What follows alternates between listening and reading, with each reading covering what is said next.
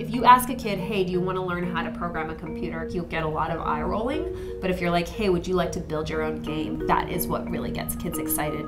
We see Hopscotch as being sort of the Legos of the 21st century for kids. Here you have digital blocks that you can put together to make digital toys.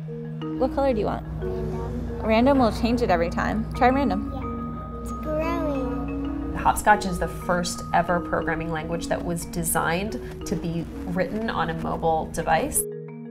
Can I give you a hint about the values? Right now, America is facing a major skills gap where there will be 1.4 million computer programming and engineering jobs by the year 2020 and only 400,000 computer programming graduates.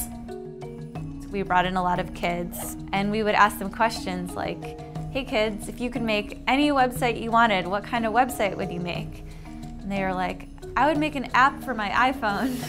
We thought that was a really important avenue to get kids at. Can I make a new one? A new project? Yeah. Yeah.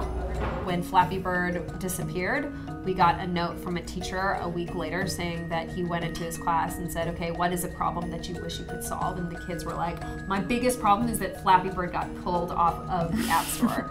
And so he was like, okay, great, let's see if we can make Flappy Bird using Hopscotch. And they did. The class made fully working versions of Flappy Bird. It was really remarkable to see.